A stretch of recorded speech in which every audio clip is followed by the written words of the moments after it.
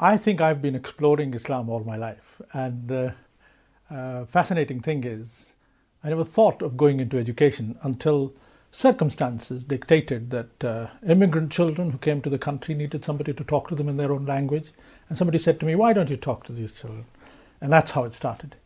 And I have never regretted it, because my father wanted me to be a doctor, and now that I've spent my life, nearly 40 years in this country, within education, first as a teacher, 11 years in Liverpool, and then as an inspector of schools and local authorities. And now I've been doing Ofsted inspections since 1993. So all that has been quite a rich, and I feel privileged, way of living, because what is better than following the footsteps of the Prophet? Because he was the best teacher. And when I reflect on it, I've spent my life as a teacher, and that is absolutely wonderful. It really is satisfying to feel that at least you're doing something for future generations.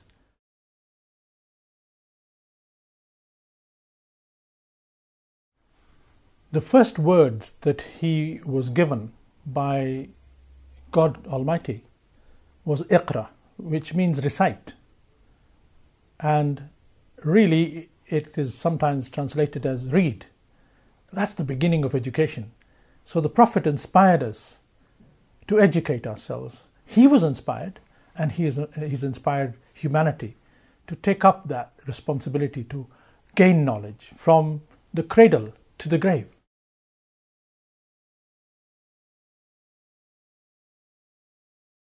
The first thing to remember is that when I reflect on all the prophets who came to educate humanity, from Adam alayhi salam, the first prophet, Adam, who was the first human being, to the last of the prophets, Muhammad sallallahu alaihi wasallam, then of course it's important to engage oneself with the way that those prophets taught us how to live a life on earth. And I think the last of the prophets perfected a way in which humanity can gain an insight into the best way to spend one's gift of life.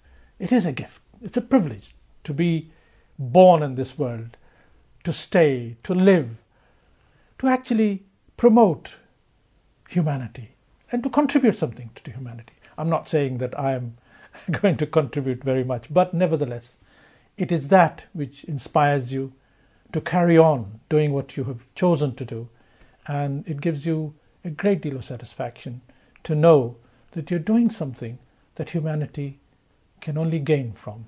They do say that, if you've got wealth and you spend it, it's gone. But if you've got knowledge and you spend it, you only increase it.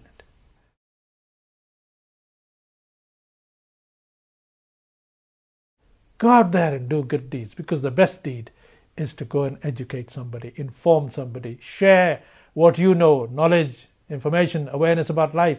Share that with others. Not because you want to earn a crust and a living, but because you think that is your duty, responsibility. And that is the way in which you can help others.